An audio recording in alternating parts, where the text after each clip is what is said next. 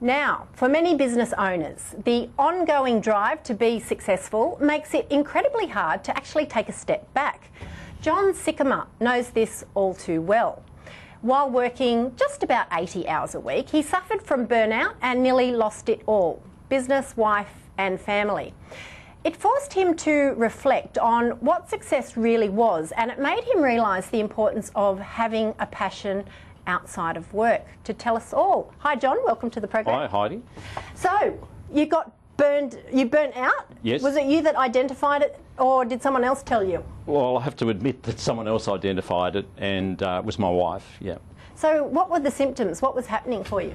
Well, I was basically working 80 plus hours a week, and I've always wanted to be in business, so it was my dream growing up, and my grandparents were in business, so were my parents, and so I went at the whole business thing pretty hard, and was quite keen to get out of school, and probably age 23 I went into my own business, and by age 26 I was in selling, financial planning or insurance superannuation, a bit of tax planning, and I'd been very successful at that, and then I moved into the financial planning industry and built a business with, became CEO, largest shareholder, and had about 50 staff, and had the dream house, the architect home overlooking a beach golf course, had a beach house, had the BM. What, jogging, and you weren't happy? I was happy, but the problem was I started getting migraine headaches and going home a couple of nights a week and going straight to bed and not eating with the family. Then we had the recession we had to have, the Paul Keating, and we were losing $25,000 to $30,000 a month. So I had health issues, financial issues, and then relationally I'd neglected my family somewhat due to this lifestyle and the pressure of building this business, and then with the recession. So that put me in a position that my wife said, John, you're not the fun guy I married. Where are you? Yeah, and you're basically a workaholic, and you're often not well, and you can't spend time with the family or me. It's an interesting concept though, once things go a little bit pear-shaped financially, that really adds a huge amount of stress. Yeah. Without that, would you have still had the burnout?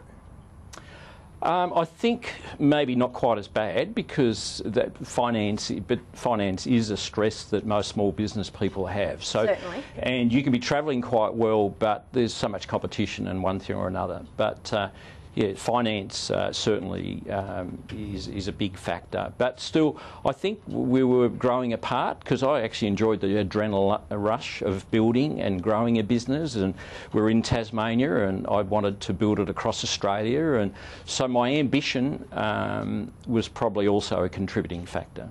So do you think that burnout is just you, or you think this happens across the board for lots of people and we just are blind to it? I think if you're a type A person, and if you're a driven person, an ambitious person, I think it's a tendency you will have, because one of the things I've discovered, and that was a changing point for me, was a lot of us aim to have life balance. The problem is, without being sexist here, a lot of women like their men to have life balance, but we're wired for adventure and challenge, and we don't necessarily want to have life balance. And what I found the answer for me was really finding a purpose that was greater than the vision I had for the business outside of work, and that brought it into perspective. You were in a good position in that you were very financially sound and had the opportunity, didn't you, to sort of step outside the business and go and pursue a passion outside. Is that an option for everybody though? Well, I wouldn't say that was true for me. At the point when I had what I call a defining moment, and also had a car accident, a wake-up call all at that time, I had a lot of debt, and the business had a lot of debt. So in my case, I think the financial side of it forced me, but the catalyst was my wife saying, well, if you don't change, I want a divorce, and we're running off to marriage counselling, and my view was, I'm not sure I need this, but I'll do it to help her, which is fairly typically male. So I was didn't have the self-awareness. So unfortunately, a lot of people need a health issue or a relational issue or a finance issue or a death or a cancer or something like that to stop them and make them think maybe I should be reprioritising or looking at things differently. Is your journey now to help people to get those insights well before those defining moment, so that, you know, if we can get smart about taking some time out, finding a passion outside of work, well before we're sort of crippled by work, that's the optimal result. Yeah, well, I was really blessed. After I had that defining moment, which to me was a bit of a spiritual experience, I actually was hearing someone speak one day and they said, if I could find 100 people that could give me $1 million each, we could change this nation. And my heart leapt, and I recalled a dream I had when I was 14, and that once I was age 50, I wanted to dedicate my life to helping others. But between now and then, I just want to work and earn money. But I must admit, I forgot about that from age 14 till about 40, and that ignited an old dream that I had. And not long after that, I heard virtually an audible voice saying, John, I did not create you for you to be successful. I created you to help others succeed, and if you do that, you'll be truly successful. That was very concise. That was very concise, and that was a head-heart.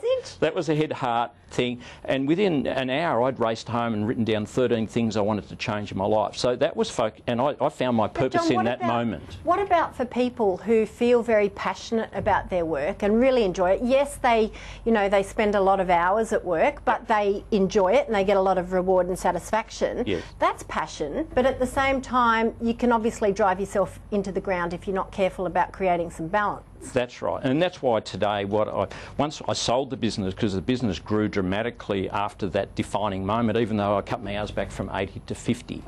And so what I do today is help people coach to develop a purpose outside of their work, which is really a vision for your life. Now, shouldn't a vision for your life be more important than a vision for your business? Vision for the business is really important, but moving the vision of your business from here to here and putting the vision of your life there, and helping the fuel of your business fuel your life vision. So, top tips. Let's just say I'm a stressed executive. Yes. How do I find this balance?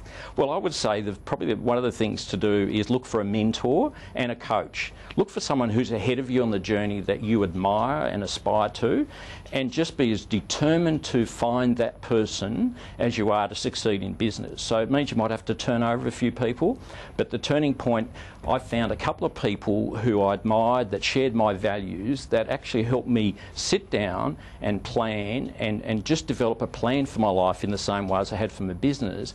And by having that mentor and having that accountability, and I paid them as well. So I had that, you can have a mentor who just speaks casually, but having someone coach you as well. And one of the other things that I've found, to go and, rather than having another holiday, which a lot of executives do, they go and have a holiday, which is payback, and they're so stressed on the holiday anyway.